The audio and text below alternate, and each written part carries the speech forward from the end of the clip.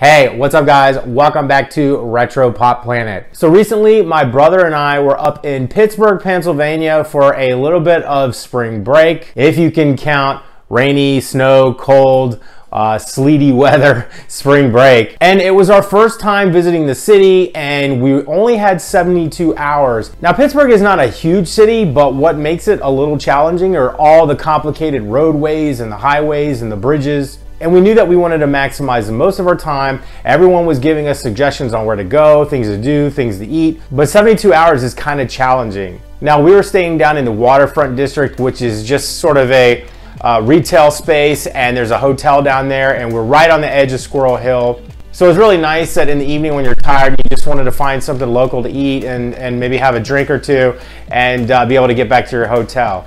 And I've really enjoyed making videos from this trip. It was really fun just to do really short videos about some of the different places we went.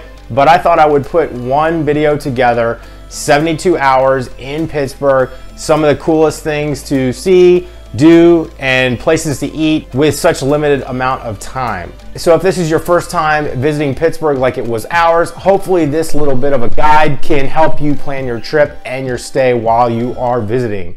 We're outside the Heinz History Center. We hear this is a pretty cool museum, so we're gonna go inside and see what's there. One of the obvious things to do is visit Permane Brothers here in the Strip District.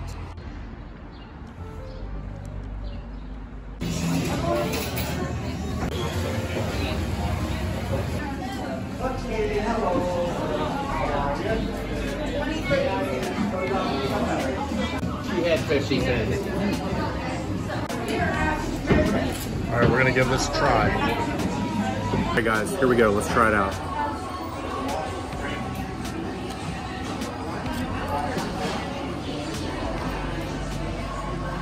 Messy but delicious.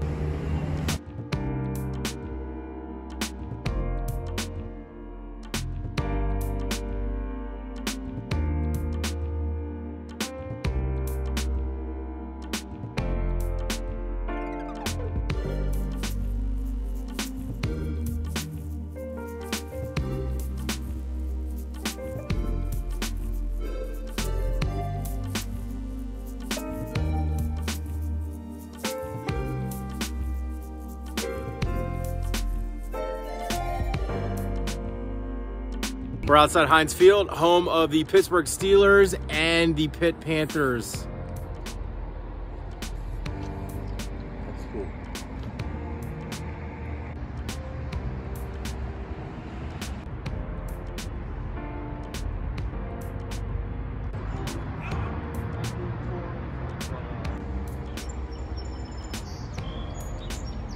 And right next to Heinz Field, you have the Carnegie Science Center. There you go.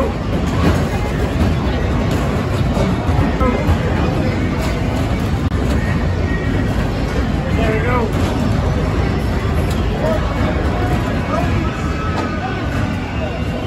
There you go. Sorry.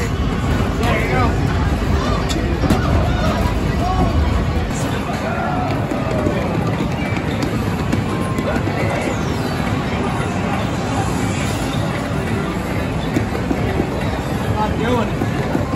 Jump.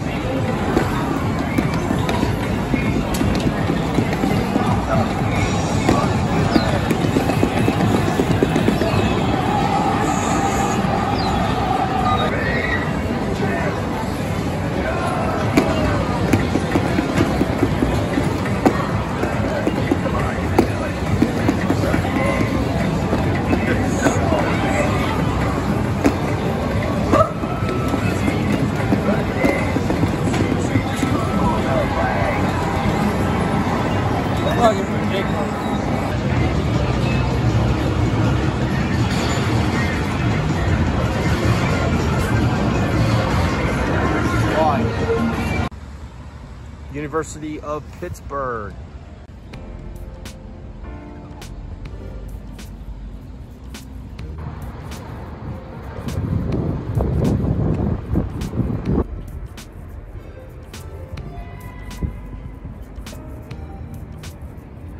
Forbes Field, outfield wall.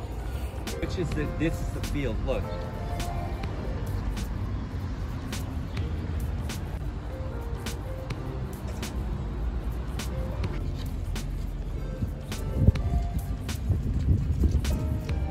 Yogi Berra was playing in left field, probably somewhere around where I'm standing, and then he just watched that ball just sail off over the fence. Here's a swing and a high fly ball going deep left. Yes, they do it. Back to the wall goes Berra. It is over the fence. Home run. The Pirates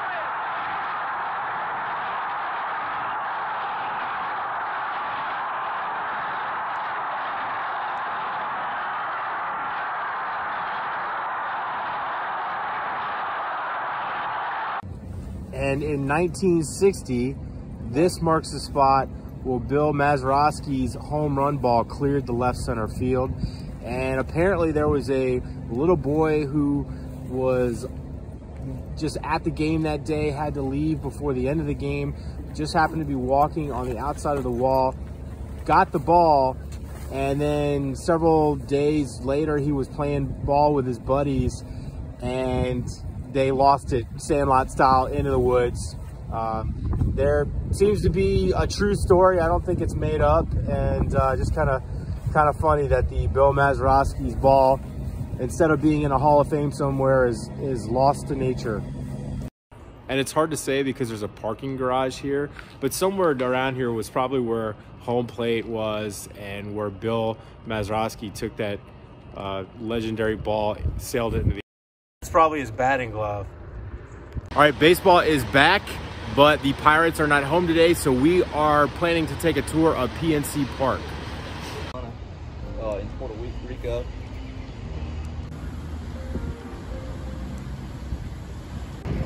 So, okay, welcome to PNC Park, the best ballpark in America. What do you think? What do you guys think? All right, we're about ready to hop up on the Duquesne Incline.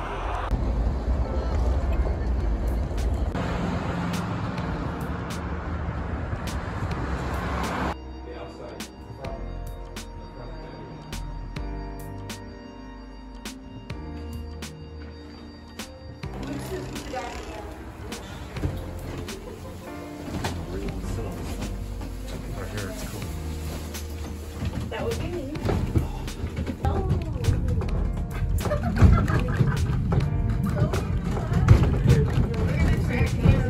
Okay. What's the view? It's so cool.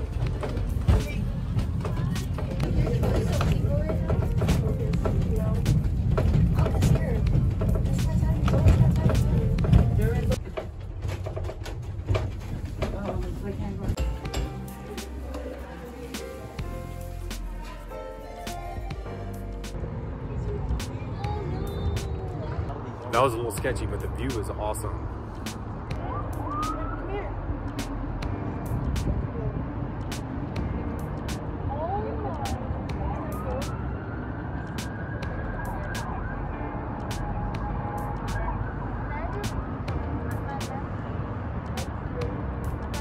All right, we're here at Squirrel Hill trying Minio's, which has been here for a lot of years, and this place comes highly recommended.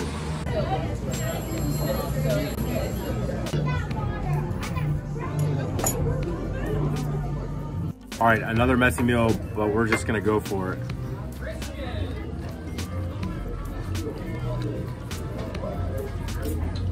Oh yeah, that sauce is money. All right guys, we're here to ride the Gateway Clipper, and it is cold, and there's also a Pitt versus Louisville girls lacrosse game over here, so that's what the noise is. But let's go get on this boat and see the sights.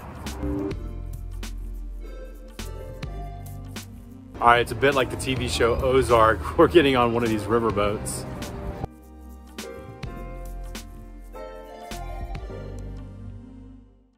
Okay guys, welcome back. Hopefully that was helpful for you. I know we had a lot of fun while we were there. Definitely want to get back maybe during a sporting event. There's so many cool stadiums and cool sporting events there. But if you're just a sports fan in general and you like the history of sports, boy, Pittsburgh has a big sport history.